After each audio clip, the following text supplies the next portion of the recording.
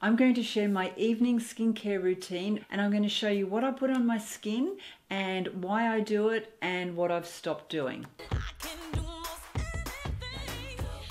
Hi, I'm Shelley and welcome to Fabulous 50s. Today I'm going to share with you all the things I do for my skin at night before I go to bed. My skincare routine has changed quite a bit over the last 6 months, and I wanted to share with you what I do now and how I've reduced so many things that I do. And even though I've reduced a whole lot of steps, my skin is in really great condition and I'm saving money and I'm saving time. The purpose of all of my skincare pretty much is to help with the aging process, reduce fine lines and wrinkles, and to get rid of my dry skin.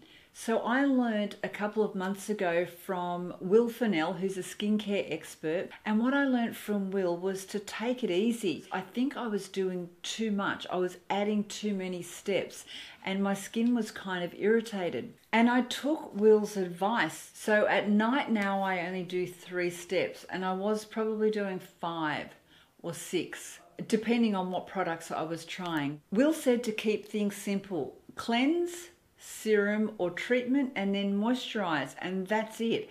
So I was doing lots of serums and layering my serums. So I thought that when I started doing this, I might get a negative result because I wasn't adding as much to my routine. But the opposite has happened, and I'm really happy with this, and it's saving me money. So at night I do a double cleanse. So I cleanse my makeup first. I'm using the Biodroga cleansing oil, and he recommends using an oil cleanser for women in our age group. You know, if you're over 50 and your skin's dry, an oil is the perfect solution for that. And so I cleanse and take off my makeup. This product here and other cleansing oils will take your mascara off as well, so that also saves you money. I've used the simple cleansing oil as well, which is very good and inexpensive. So you take your eye makeup, the whole lot off. Once it's off, you put more cleanser on, rub it in, and do it again, so your skin's very, very clean. Then after I cleanse, I always use my hyaluronic acid to bring the moisture out in my skin. And then I leave my skin for about 30 minutes to let all of that soak in and start working. And then every second night I use my Retin A. I use the Stevia A, and this is really inexpensive. It's prescription and it's $23 here in Australia.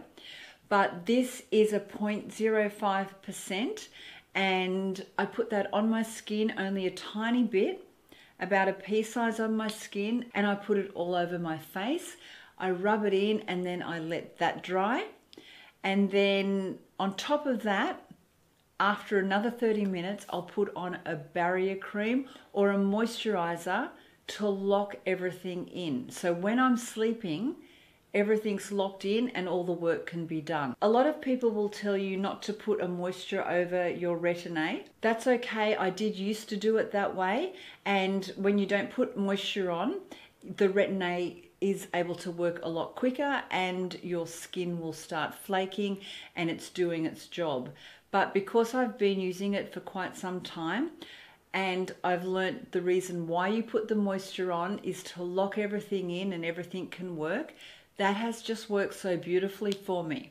So at night, on top of my Retin A, this is every second night, I'll put a medical barrier cream. I use the Epions, or I have just started using the Biodroga Golden Cream. This is so luxe and so beautiful, and it feels like velvet when you put it on your skin, and I love this. They're the 2 ones that I use, but Will did say any good barrier cream is okay to use. You don't have to go and spend the big bucks on lots of potions and creams, because as long as you've got good quality ingredients. I'll leave a link to a couple that he suggested that you could use. And every morning when I wake up, my skin feels really good. It feels like it's been working overnight to repair itself, which it has, because I'm using the Retin A. And every second night when I'm giving my skin a rest from the Retin A, I use my vitamin C from NIOD. This one is the L-absorbic acid 30%. And This one here will give you a little tingle. So first I double cleanse, make my skin clean, add the hyaluronic acid, wait a little bit, and then I'll go in with my vitamin C and then wait another 30 minutes so everything's working. And then on top of that, I'll add a barrier cream. So my evening skincare routine has reduced a lot and I'm still getting really great results. I'm going to continue doing it like this for about 6 months, and then I'm going to add in a couple of the ingredients that I took out to see if it makes a difference. And if it doesn't make a difference, I'm just going to stick to this routine because it works and it's no fuss.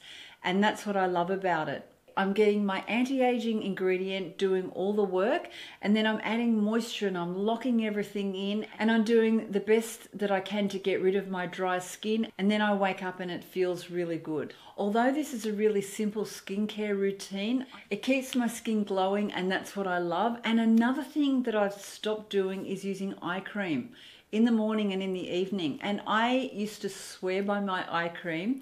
I used to buy the Ella Bache eye cream, and it was like a lanolin, so it was very moisturizing and luxurious, and I didn't think that I could ever live without it because I thought my eyes would be too dry. But since I've started doing this, and I use the hyaluronic acid up here, and I use my beautiful moisture cream up here as well, and it does the job of eye cream. And my eyes did used to get dry, and now they don't. So whether it's these ingredients, I don't know, but I've saved on that. And the other two things I do once a week is apply a mask, a moisturizing mask, and I use a derma roller. And I'm going to show you how to use a derma roller, but I'm going to get somebody who's an expert to show you how to do that, because I don't want to be giving you that advice on my own, because it is putting needles into your face. But I have the perfect person to teach us how to do that properly so that our skin doesn't get hurt or broken or angry. Please give a thumbs up if you enjoyed this video and share it with all of your friends. Thank you so much for watching, and have a beautiful week.